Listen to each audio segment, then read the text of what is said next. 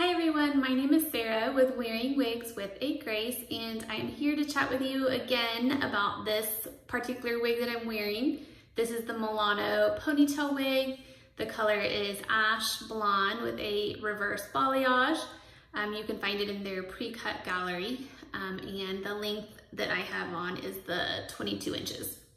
So I already created one video, which was the day that I just got this wig. I had just put it on, I loved it, and there's some details that I've learned now about it. So this is kind of like an update, part 2 review on this Milano Ponytail Wig.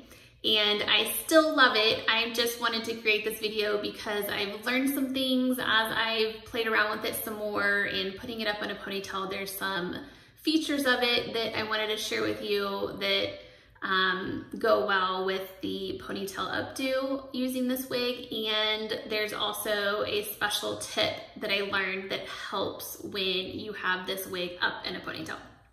So let me first start off with some features that I hadn't realized when I first shared details about this wig in my first video. That I love now that I've had time to play around with it, putting it up on a ponytail. And those features are some baby hairs. I wouldn't say maybe like baby hairs, but there's definitely some shorter hairs that I'm able to pull down at the hairline, which really helps the overall look while it's up in a ponytail. And another feature that I learned, which I love, is there's some short hairs right at the nape that you're able to pull down. And I'll kind of do a demonstration of that when I put it up for you guys in just a moment. But I also didn't share some details about the inside of the cap. I didn't show y'all what the inside of the cap looked like, and I just wanted to go ahead and be a little bit more specific and detailed in this video about what it looks like on the inside.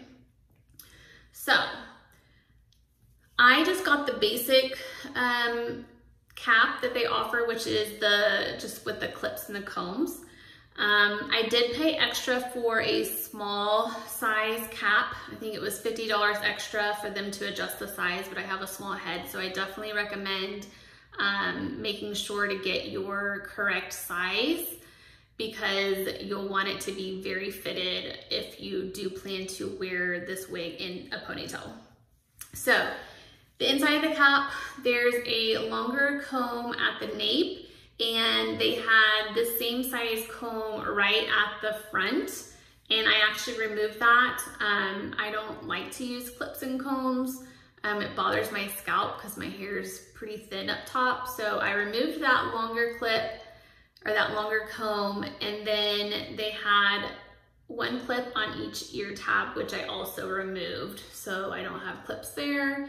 And they also had one clip on each side of the silk top, and I removed those as well.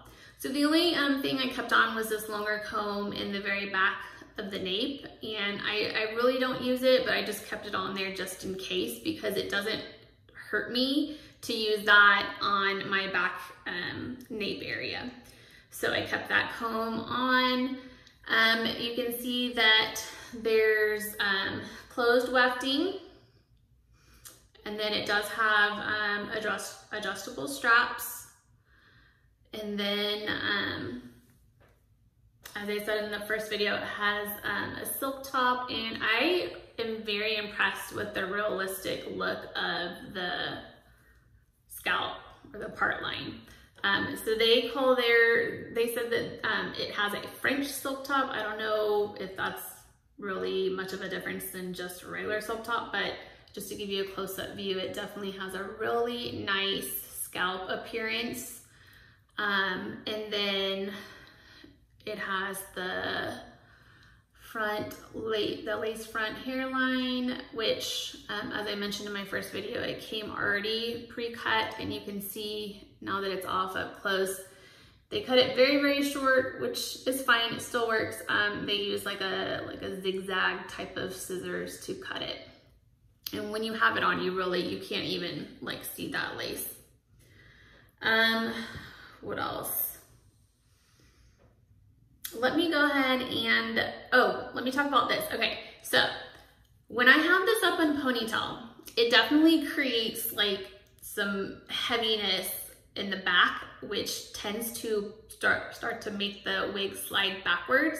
So I found that when I was wearing just my regular velvet wig grip, if I tried to have this wig on in a ponytail, it would eventually slip backwards. So I needed to find a better wig grip that would work for this particular wig in a ponytail, or just in general if I needed like an extra secure grip. This is the type of wig grip that works really well. So this one is called the Wig Fix, and it's a silicone headband, and it has raised silicone bumps on the underneath side as well as the top side. So the underneath bumps help to keep it in place while it's on your head, and then the bumps on the outer surface help to keep your wig gripped to the band. I will say that the underneath bumps would bother my scalp, so I have to wear like some sort of wig cap. And even this is all that I had. This was just like a free one I got from some wig that got delivered. And it's just like the pantyhose. So it definitely still helps with the bumps. It helps to make it feel a little bit better. If I try to wear this wig grip just on my regular head without any sort of wig cap, it irritates my scalp majorly. So keep that in mind if you're gonna look into this type of wig grip. If you have really thin hair or like no hair at all, those bumps on the underneath side may bother you big time, unless you wear some sort of like covering to at least provide a little bit of a barrier between the wig grip and your scalp.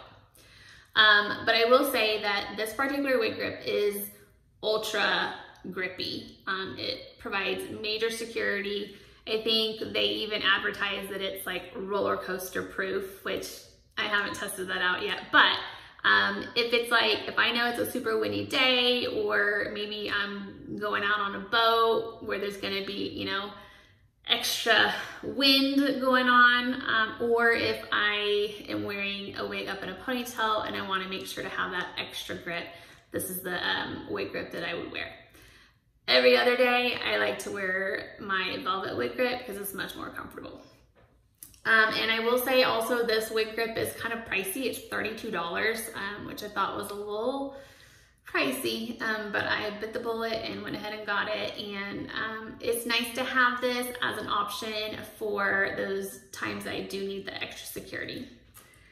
All right, I wanna put this back on and show you guys how it is in a ponytail, because there's some special features that I learned after having this for about 2 weeks, and I've had time to play around with it and do different styles.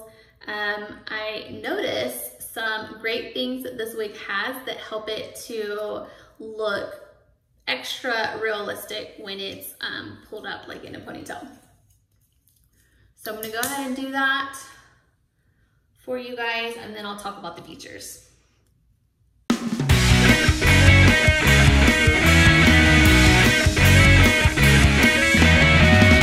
Okay, so now that I have her up, I can show you those features that I was talking about at the beginning of the video. So I like how it has the shorter hairs right here at the hairline that I can pull down. It helps to make it look a little bit more realistic. So I just kind of pull those down like that. And then of course I make sure to like tease down the hairs at the ear tabs and the sides of the nape, right behind the ears. And then, like I had mentioned earlier in the video, I love how there's these shorter hairs at the nape to pull down. I feel like that definitely helps to make it look more realistic. And then the back comb, this is one reason why I went ahead and left it on. This is the only time I actually use the back comb, but while it's in a ponytail, I'll slip it all the way underneath the wig grip so that it is providing more security in the back there, and then also to help make the nape more flat against the back of my neck. So this is what she looks like. Side view. Here's the back. Other side. And I love these little scrunchie bows that you can find on Amazon. They are pretty cheap. I think it comes with a pack of 8. And it just kind of helps to add a little accessory to your ponytail. So there you have it. This is the Milano Ponytail Wig while it's up in a ponytail, and I just wanted to share those extra details with you to keep in mind when you're putting her up in a ponytail. Because it's back heavy, you'll need some extra security, and I use the Wig Fix silicone grip band, but I'm sure there's some others out there you can look into, but I definitely feel like you need some extra grip while it's up in this style. And maybe, you know, using the clips and combs that I had originally taken out would help you. I can't wear clips and combs up front, especially because it just really bothers my scalp with my thin hair. That's all I wanted to share with you guys. And if you have any questions, please let me know. I hope you guys have a great rest of your day, and thanks for listening. Bye.